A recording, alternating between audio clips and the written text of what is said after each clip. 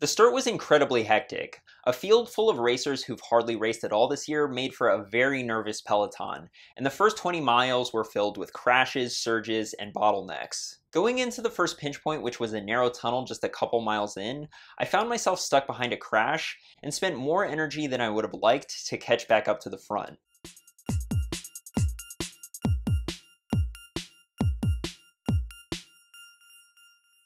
Welcome back to another video. Today I'm going to be taking you through my race at this year's Belgian Waffle ride Cedar City. I'm going to be getting into my ride data from the race, including my power numbers, my nutrition strategy, and I'm going to talk tactics.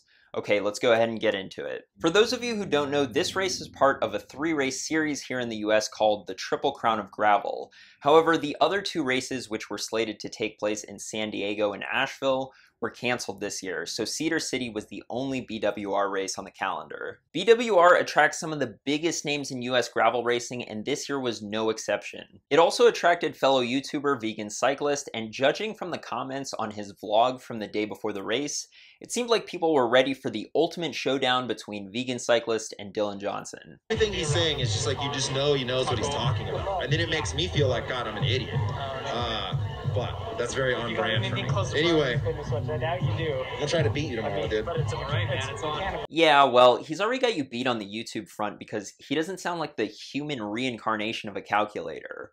Plus, vegan excuses is actually excuse number 39 on my list of excuses. Honestly, seems like the kind of dude I'd hang out with. The BWR Cedar City course was an interesting one. 125 miles, 75% of which was off-road. The race only had 6,000 feet of climbing, and the majority of that was on rolling hills that weren't too steep. However, at mile 107, you get a nasty 2.6 mile long climb with an 8% average grade, with some deep sand and steep pitches near the top. If you aren't paying attention, you could easily get off your line and have to walk here. After you descend off of this climb, you get a 4-mile section of flowy yet somewhat rocky single track before hitting the bike path leading into the finish in downtown Cedar City. Cedar City is at an altitude of 5,800 feet with a high point on the course of over 6,500 feet, and while the altitude isn't anything too crazy, it was enough to affect my race strategy going in, especially as an East Coaster coming from lower altitude without any time to acclimate. At this altitude, I was likely giving up around 3% of my aerobic power to competitors who were acclimated. Given this and the fact that the talent at this race was so deep, my plan going into the race was simple. Stay with the front group until that big final climb, and play it as conservatively as I could. No attacking off the front or going for a solo breakaway. Dude, you love to make these races as boring as your videos, don't you? Maybe you would have won if you had taken my advice. Attack during the neutral rollout at the start. If I was going to lose power due to the altitude, perhaps I could make it up by racing smart and staying patient.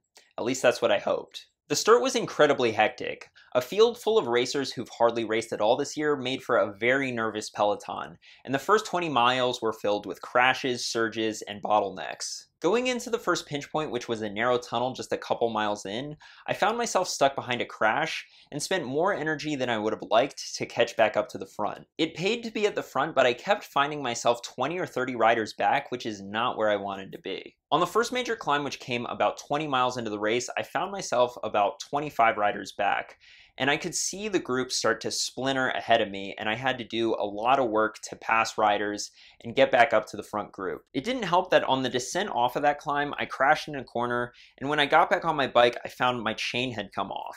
By the time I got it back on, I had work to do, but luckily I had other riders with me to help take up the chase for the front group.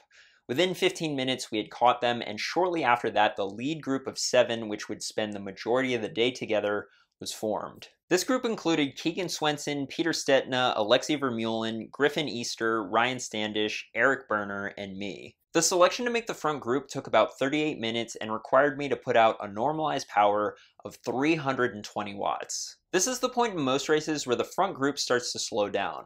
Everyone's made the selection, and it starts to sink in that there's still a long way to go. This was not the case here. At mile 40, we had another brutal push for 37 minutes, which required a normalized power of 302 watts. This was made more difficult by the fact that this section was extremely sandy and dusty, often with just two distinct lines, making it hard to draft. Sitting on the rider's wheel in front of us, we were constantly hitting rocks and holes at high speed, and there was no way to see them coming because the dust kicked up by the rider in front was too thick. Fortunately, after this, we hit some road and the pace did ease up a bit, and over the next hour and a half, I put out a normalized power of just 245 watts. We were still pulling through and working as a group to keep the speed high, but we took some time to lube our chains on the bike, which was absolutely essential on such a dusty course, and catch up on our nutrition. My nutrition strategy for this race was the same one that I used at the Sugarcane 200 and Shenandoah Mountain 100 with good success. It included 1 bottle per hour with 2 scoops of Flow Formula's drink mix and 1 GU energy gel per hour. This is roughly 85 grams of carbohydrates per hour. This is the important part though. Research shows that 60 grams per hour is the limit of how much fast carbs can be absorbed, even when large amounts of carbohydrates are ingested. However, combining different carbohydrate sources such as glucose and fructose have been shown to increase carbohydrate oxidation rates by 20 to 50% because fructose can utilize a different transport pathway. So combining maltodextrin and fructose in the right ratio could bump that absorption rate from 60 grams per hour to potentially 90 grams per hour. All the carbohydrates that I consumed during the race had that optimal 2-to-1 maltodextrin to fructose ratio. Back to the race though, even though we chilled out a little bit in the middle of the course, we still kept the speed pretty high. We worked well together as a group, and with 7 strong riders, we never slowed down too much. In fact, we did the first 100 miles of the race in just 4.5 hours, which is an average speed of over 22 miles per hour. On gravel. Around mile 92, the pace started to pick up again with Griffin Easter, Eric Berner, and Peter Stetina all taking stabs at splintering the group. My legs were feeling pretty toasty at this point, and I just held on to the back of the group, hoping the pace would slow down soon. This hard stint late in the race lasted almost 10 minutes and required a normalized power of 308 watts to stay on. The only one to drop from the group after this big effort was Ryan Standish, and we found ourselves in a lead pack of 6 heading into the final big climb of the day. Immediately on the climb, Peter Stetina got to the front, and before too long, him, Keegan Swenson, and Alexei Vermeulen had a gap on me. At this point, really all I could do was ride my own pace up the climb, which at this point in the race was an average of 315 watts for a little over 16 minutes. I also hit my max heart rate for the race here, which was 183 beats per minute. Griffin Easter also pulled away from me on the climb, but I managed to keep him in sight, and he only had about 30 seconds on me going over the top. This meant that the battle for 4th place was not over. The downhill off of this climb was a bit hairy with deep sandy switchbacks and ruts, but I managed to get down it without too much trouble and with Griffin in sight.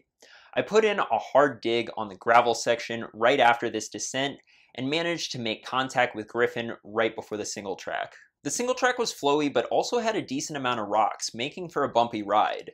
If you were on a mountain bike, you probably wouldn't think much of it, but being on a gravel bike and having already raced 115 miles at this point, it took a lot of focus to ride it fast. I went into the single track ahead of Griffin and did my best to keep it fast and smooth.